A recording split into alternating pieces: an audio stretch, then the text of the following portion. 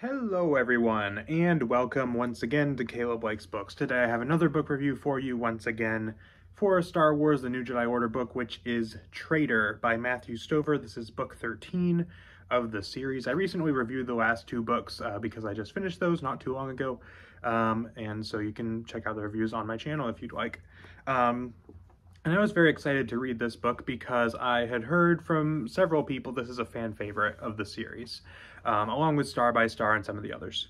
But it seemed to me like Star by Star and Traitor were definitely the fan favorites of the series, so I was very excited to get into it. And I've also heard that Matthew Stover is a fantastic writer, and so I was very excited.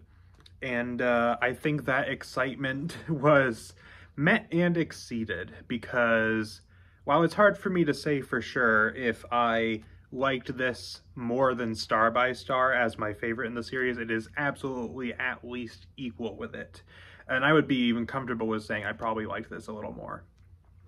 So, to get started with good stuff about this book, of which there are many things, which I'm going to talk about, I think the thing that, there's a few things that I really liked in this. First of all, the character stuff, as I usually like to talk about.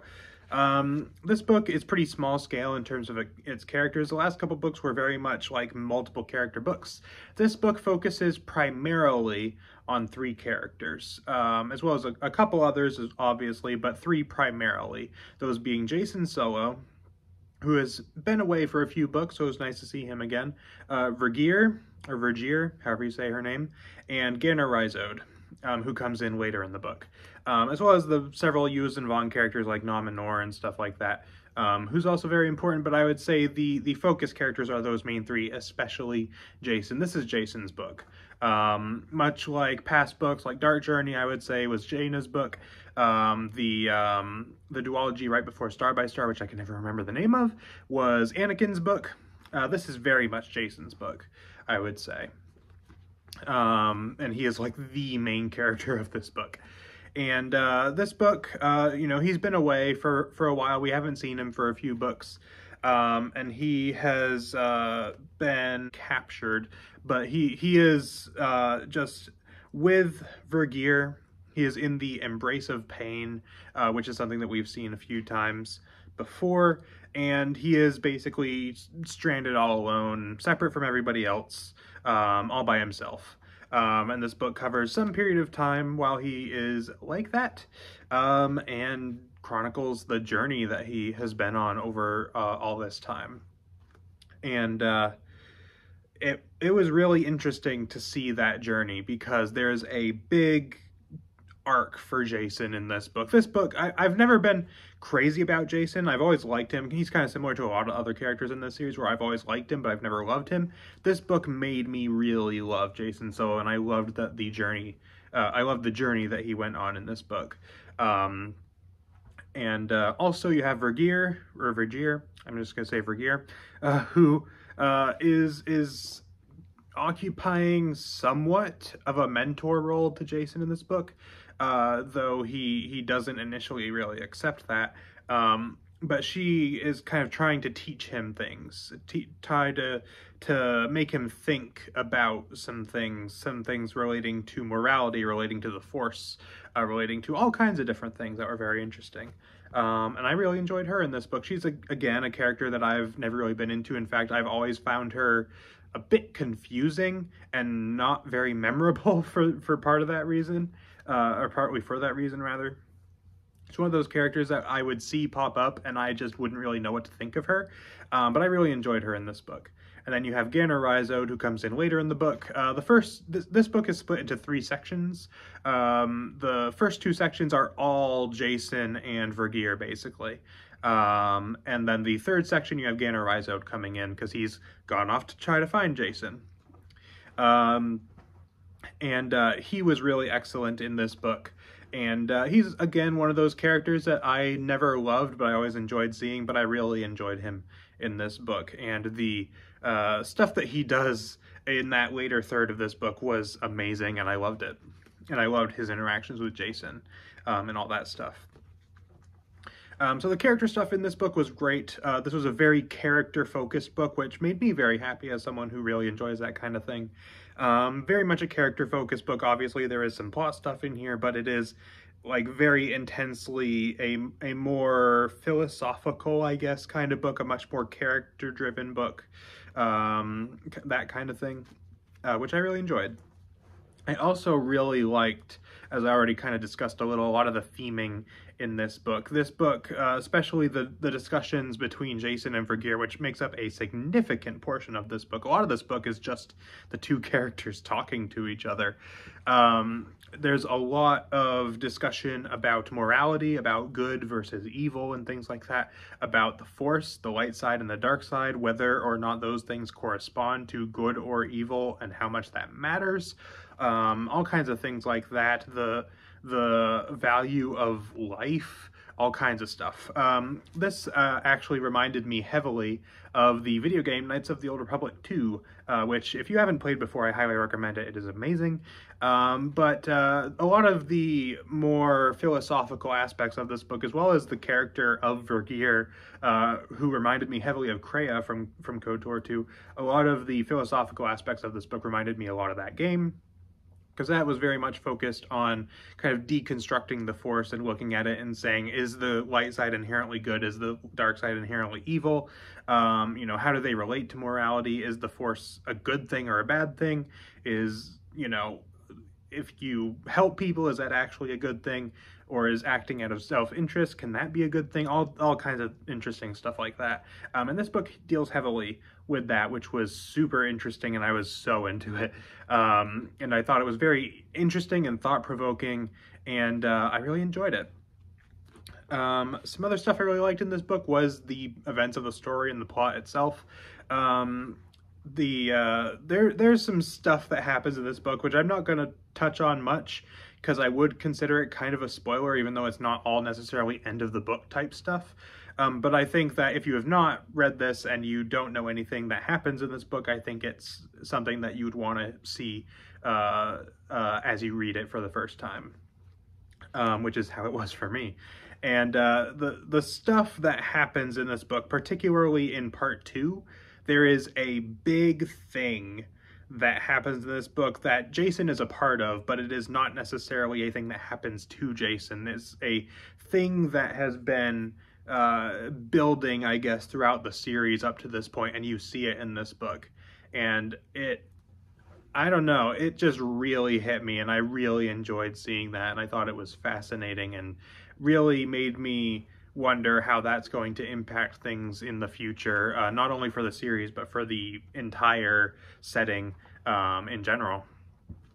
And then the end of this book was awesome. As per usual for this series, the book ends with this big climactic battle type sequence, which I really enjoyed in this book. Of course, this was much more small scale. In other books, it's very much like, you know, the Yuuzhan Vong army and the New Republic army battling it out. Whereas this, since it only focuses on a handful of characters, it's much more small scale, but I really enjoyed it a lot. And it was just fantastic and even got me a little bit emotional. And I really loved it. Last thing I want to talk about here really is the writing style itself. This is not something I discuss very often in my reviews, but it's something that I felt like highlighting here. Matthew Stover's writing, I've always heard, was really excellent just on a prose level, the way that he writes. And I think that is definitely the case with this book. I noted there's not often when I read Star Wars books, especially, where I really notice the prose. I think that is probably intentional, because with something like media tie-in fiction, you want it to be very accessible, you want it to be easily digestible, all that kind of thing. So I feel like a lot of authors don't really focus too hard on the prose side of things, like really stylizing the writing.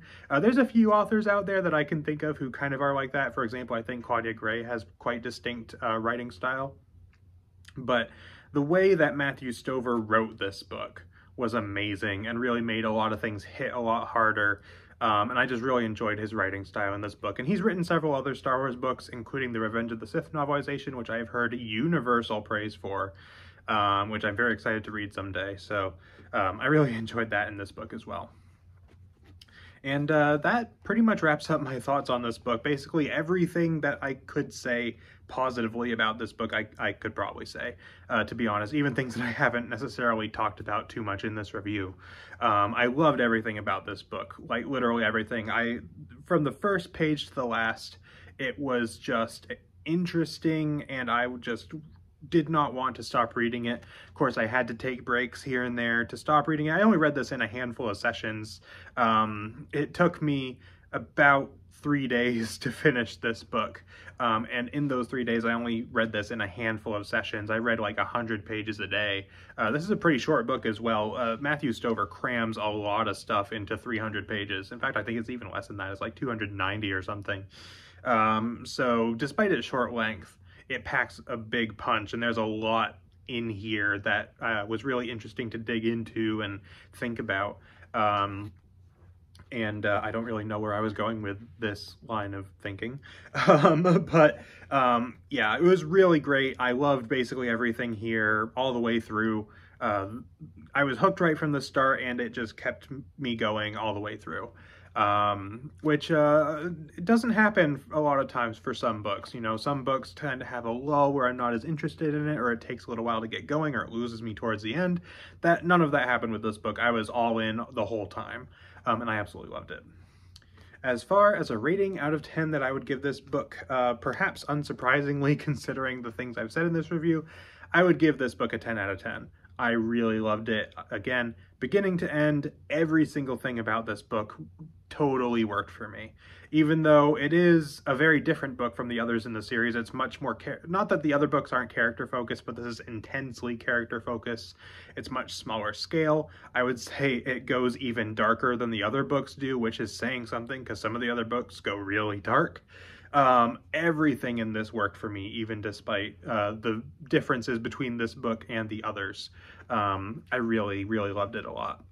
And I can see why it's considered a fan favorite in New Jedi Order. Again, it's kind of hard for me to say whether this takes the place of Star by Star, because they are two very different books. And Star by, you know, this book is very small scale, character focused, that kind of thing. Very philosophical. Star by Star is the big, it's like not 3 times, like 2 times or more, maybe 2.5 times as long as this book. And it's the big epic book with a lot of stuff happening, with a lot of different characters. It's the most epic feeling book out of the series so far. So they feel very different, so it's hard for me to really say definitively which one I prefer. But if I were to go just on gut feeling, my personal preference, what I really want out of a book, this one probably takes it as my favorite in the series so far. I really enjoyed it a lot, and it really played to all the things that I like to see in a book, basically. I really loved it. So that's pretty much it for this review. So let me know down in the comments if you have read Traitor and what you thought of it, how you think it stacks up compared to the other New Jedi Order books. Is it also your favorite or one of your favorites, or anything like that? Let me know all that down in the comments. I'm interested to hear your thoughts. So that is pretty much it for this video. So thank you all for watching, and I will see you guys next time.